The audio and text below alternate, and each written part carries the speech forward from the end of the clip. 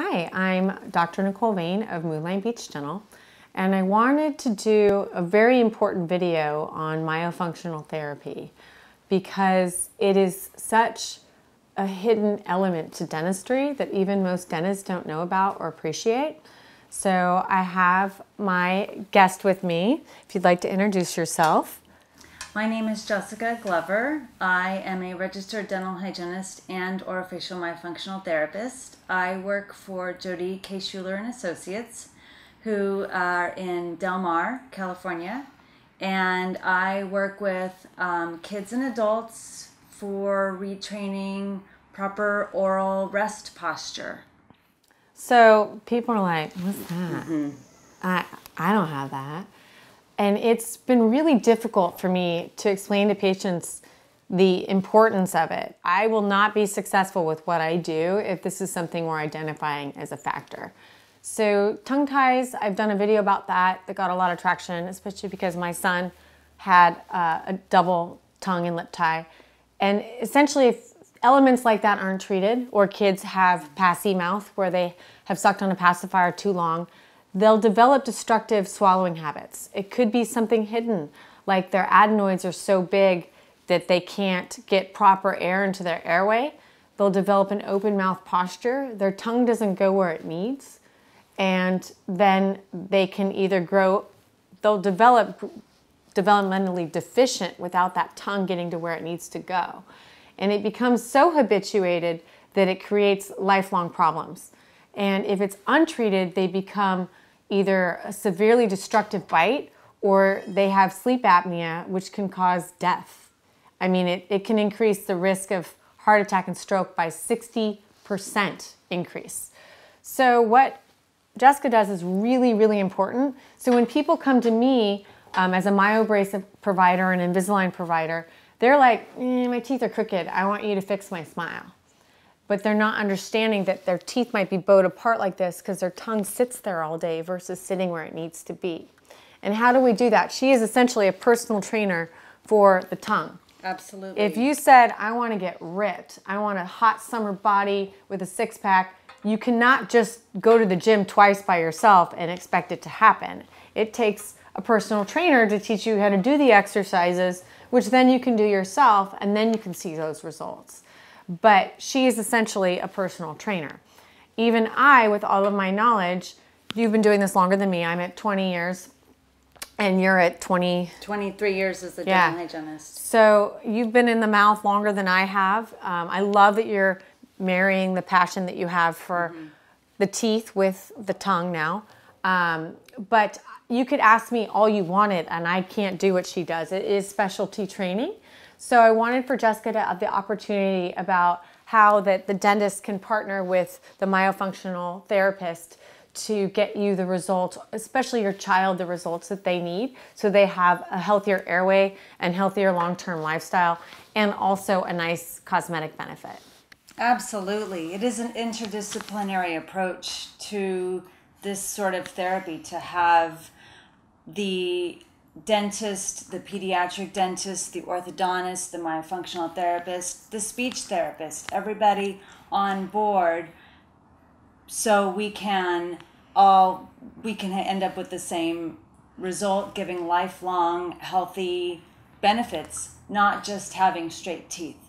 So my thing is, I want to make sure that when my client has braces, that they are able to keep their teeth straight for the whole time, for the duration of their life.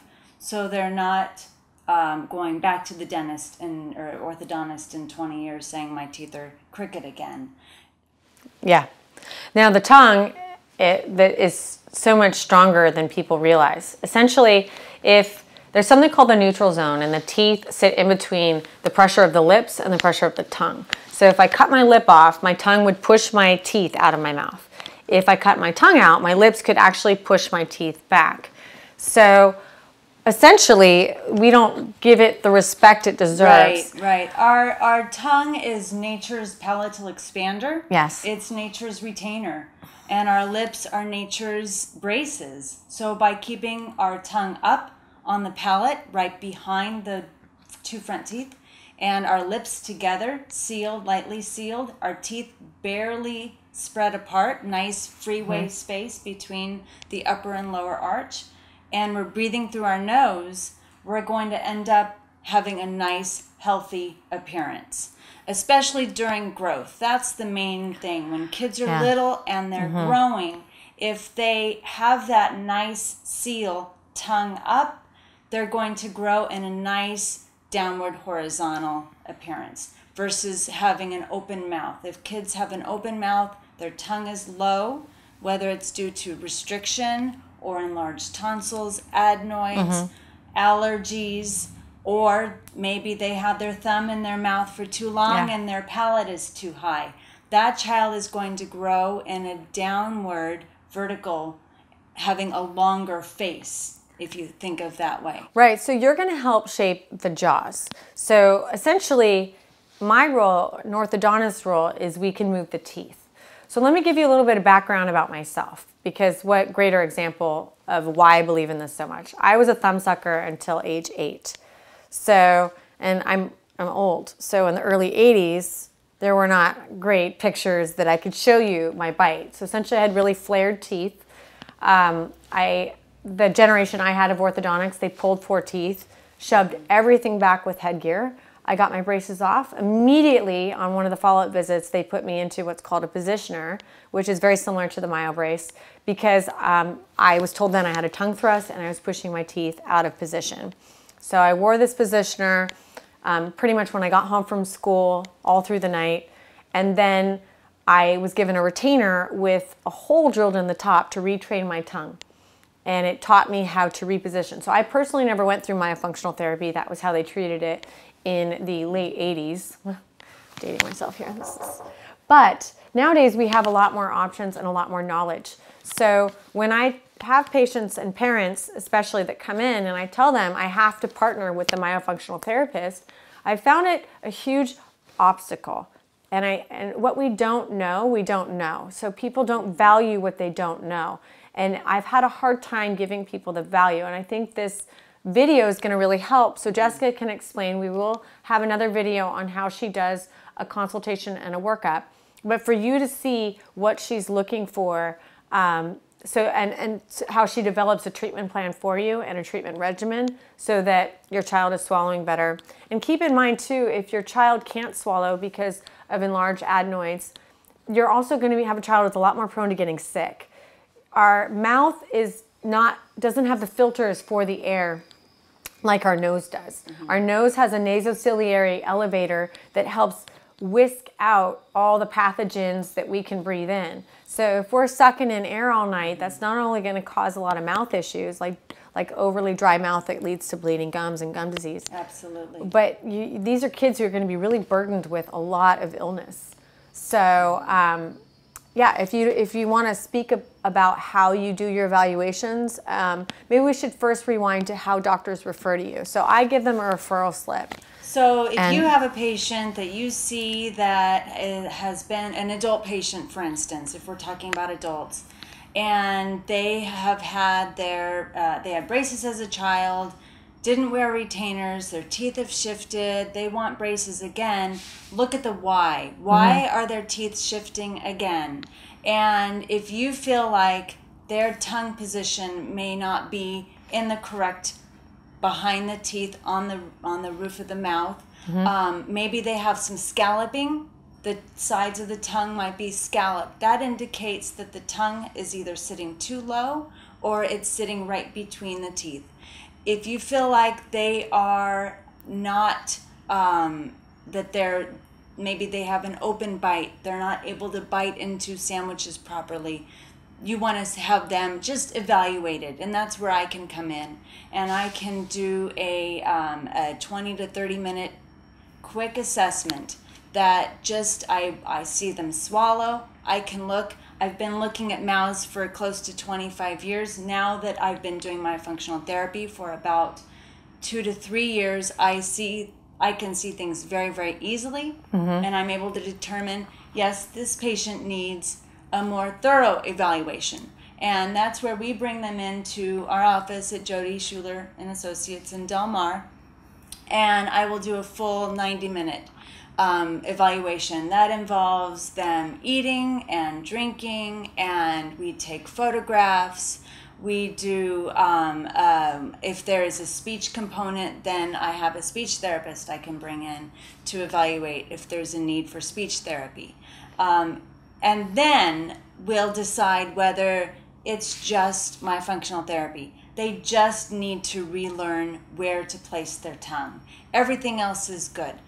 We can set up a program that generally involves 20 to 30 sessions, and I will write up a full evaluation report in the beginning, and then after the 10 sessions, and then after the end of the 20 sessions. The initial 10 sessions are weekly. Like going to the gym, you want to remember what the exercises are and being watched so that I'm able to see the progress, and we move on to the next exercise or the next function, whether it's relearning how to swallow, relearning how to chew, relearning how to breathe through the nose constantly. Now, if there is a reason that they cannot breathe through their nose, then I will refer to either an allergist or an ear, nose, and throat doctor to rule out impaction in maybe their airway, whether it's due to a deviated septum or allergies, chronic allergies, or their tonsils. If a child is a chronic mouth breather and maybe their tonsils are too enlarged, then we will refer out and let that professional take charge of whether it needs possible medication, surgery, or whatever. Yeah. After that has been ruled out, then I can start the therapy again. Same with the tongue posture, making sure that the tongue can freely move. If it's restricted, if there's a tongue tie and the tongue cannot move up naturally to the palate, I can't help them. So I would have to refer either back to you or back to someone who does frenectomies. Yeah. And one of the cases we're going to do, where she does her initial workup consultation, I was scheduled to do the frenectomy and the orthodontics, but we needed to have her be evaluated first and develop a game plan. And that's just it. They have to, before a frenectomy is done, it's really important to have at least 3 to 4 sessions so the patient is able to know where to put the tongue. After the frenectomy is not the easiest time for them. There's a little discomfort, but they have to start their exercises right away so that, especially if it's done via laser, without sutures, there is a risk of reattachment and building up scar tissue. So starting therapy the day of, maybe the day after, is really important. Yeah, and so if for any of you that have ever had a relative go through a knee or hip replacement, you're literally holding your IV and they want you standing up hours after surgery and doing a lap around the corridor. And you're like, what? They just put in a whole new hip socket? That's crazy. They want your muscles and memory, everything being trained to work as a system again, so you don't have any of the inflammatory process lock you back into an unhealthy position. I mean, this is like doing physical therapy for the mouth. Yeah.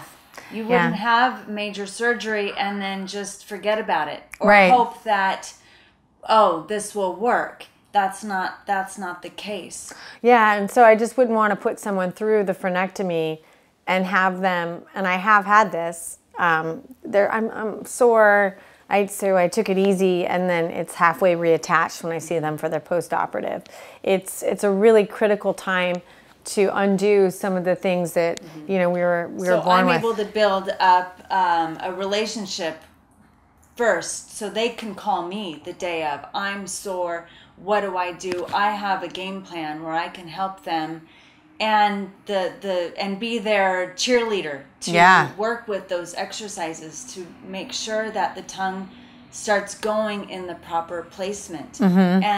And by doing that, then we start our sessions, 20 sessions or so, they're able to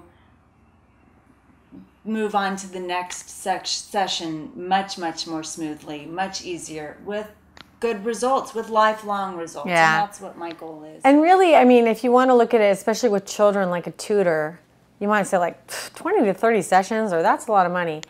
If I told you your child was behind in reading or math, and I asked Jessica to work with them throughout the summer so they could learn and master fractions, decimals, for the rest of their life, they're going to be good at calculating the tax when the bill comes, figuring out what 25% off is, because of that initial groundwork that it might have occurred in the 3rd or 4th grade.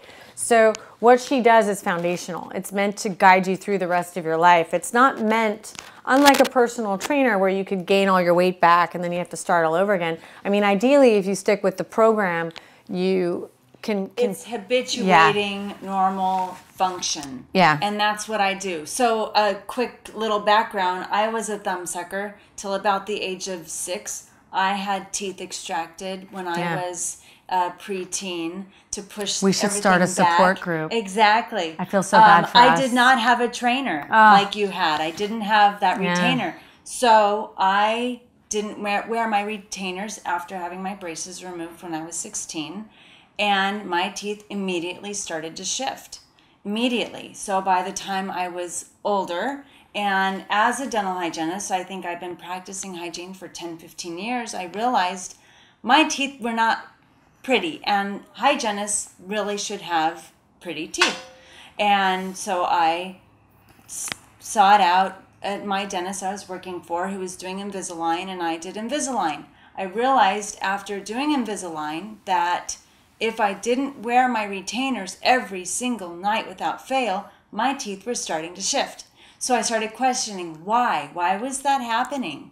Realizing it was my tongue posture. I had low or I had middle tongue posture. I had the scalloping on the sides. I had the restless sleep because my tongue was not placed in the proper, I was not breathing very well at night. So I'm decided to investigate, and that's how I found myofunctional therapy. Taking my initial coursework was such an eye-opener. Now I'm able to, I still wear my retainers, but I can go 2, 3, 4, 5 nights without having to wear them, knowing that I have good tongue posture, so my teeth really are not going to shift anymore. And that's what I find. It's very anecdotal. There's no proven research. However, for me, it works. Relearning, retraining, habituating, having good rest posture. It's like our regular posture. Having good posture in the mouth is imperative for health. And so people who are visual, if you have a child with passy mouth or pacifier mouth, or a thumbsucker like myself, the teeth will flare around where the pacifier would sit or where the thumb would sit. So now picture this flare. Now teeth should normally sit like this. So the tongue, in terms of functioning, when you want to say things, words, your tongue should hit certain spots on your palate and your lips should seal a certain way. So what happens is you compensate. So you're either going to talk with a lisp or you'll do these open mouth smiles when you're taking a picture where your tongue fills in the space. All these habituations to function and take pictures and talk are going to keep your tongue in the position that's going to keep the teeth flared. So people understand that it's as you're growing, you don't outgrow it just because you bring the teeth back together. The tongue goes where it knows. So it has a memory. Yes. And I'm working on creating new memory. Yeah. So I'm really grateful to Jessica for giving me her time so we can help people understand the importance of this. So hopefully when I refer people, they go so that I can work in conjunction with their office in getting the teeth and the airway developed to where we need it to be. So thank you so much, Jessica. This was really informative. This was a great opportunity. I really appreciate it. Awesome.